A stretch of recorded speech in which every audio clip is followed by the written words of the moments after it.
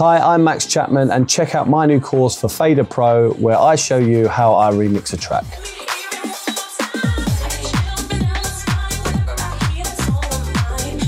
In this course, I'm going to show you how to make hypnotic drum grooves, how to use simple techniques in arrangement but get a professional finished product, and I'm going to show you how to turn simple bass lines into melodic grooves.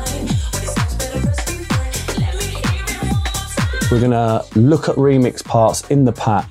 We're going to find out the key of those, and we're going to start working melodic stuff around them. I find that a very important part of doing a remix, so that's where we're going to start. One of the other things we're going to cover is the importance of tuning drums. I'm going to show you how, once we've worked out the key of everything we're using, we can go back and quite easily in seconds tune the drums to what we've done.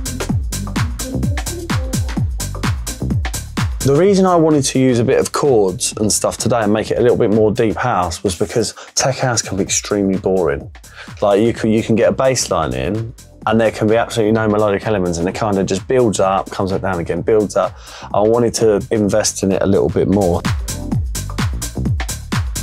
If it was 2 or 3 years ago, it would have been kick, drums, bass line, and pretty much arrangement after that. And then I would add stuff after.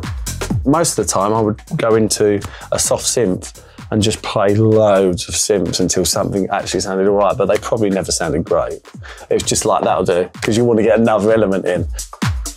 That's why today I wanted to have some musical input. And that's why I spent so much time finding what worked with the pads and the chords and things like that.